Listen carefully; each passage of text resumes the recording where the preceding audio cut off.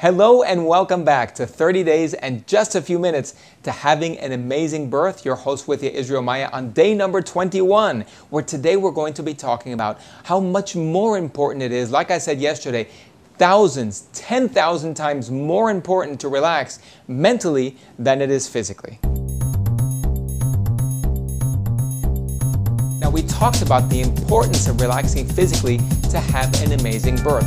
Why is it so important? Well, of course, because the muscles in the center of the body relax, the muscles in the back relax, and it makes it much easier for the contraction to happen more effectively. In other words, you have a more effective contraction the more your muscles relax because the body doesn't work against resistance. Not only that, but it also diminishes the amount of discomfort that your body has because your baby is not pushing against and trying to push through tense muscle. The problem with relaxation is that when we physically relax, we don't usually or all the time mentally relax.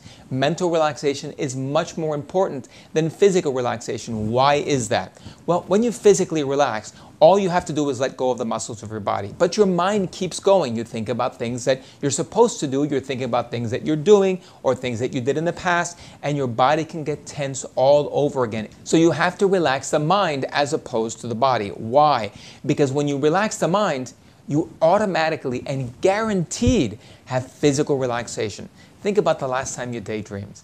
When you daydreamed, if you had some type of discomfort in your body, it just went away. You didn't pay attention to it. Remember the story that I told you yesterday concerning the lady that had broken her tibia bone. When her friends were visiting her, she wasn't taking her medication because her mind was off of the physical discomfort.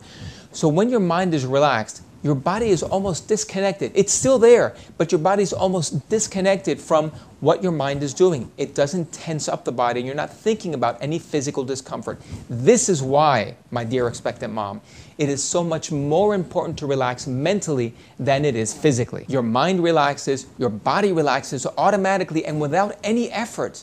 You diminish discomfort and the contraction is much more effective. So what are good forms of mental relaxation? Well, meditation is one of them. Hypnosis is another one. I've talked about my course, the Painless Childbirth course. If you go on to www.painlessbirth.com and log on to my website, you'll be able to find out much more about what the Painless Childbirth course is about and how it helps you and focuses on mental relaxation as opposed to physical relaxation. Because remember, when you mentally relax, you automatically physically relax without any effort. That's it for today. And tomorrow we're going to be talking about why it's impossible to make yourself relax, even mentally.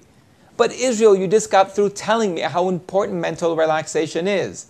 That's right, but it's impossible to make yourself mentally relax. I'll talk to you about it tomorrow. Thanks for joining me. I'll see you tomorrow. Now, just before you go, I'm going to ask you to like, share, and subscribe to my channel. I'm also going to ask you to visit my website, painlessbirth.com, where you can find out and purchase the Painless Childbirth course. Now, that's a special course that I prepared especially for expectant mothers like yourself in order to help them achieve and accelerate the process of having an amazing birth. My course will teach you how to deeply relax on command while you're completely aware of what's happening in your surroundings while you're having your contractions.